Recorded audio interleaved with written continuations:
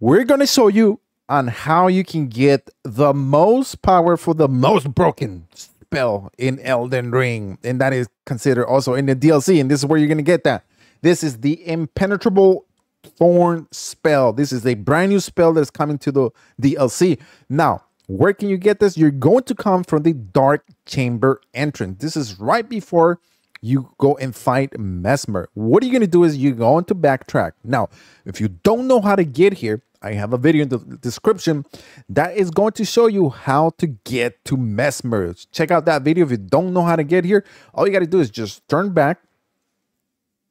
And then we're going to see over there. See that over there? See that dude right there? Let me see. Where is he? Over there. Over there. You guys don't see him? Well, you got to come down this way.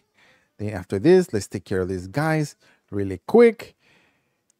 Okay. And then down there. Right there. Okay. Right there. You see that dude right there? We're going to just jump on him and boom. Take him out. And guess what?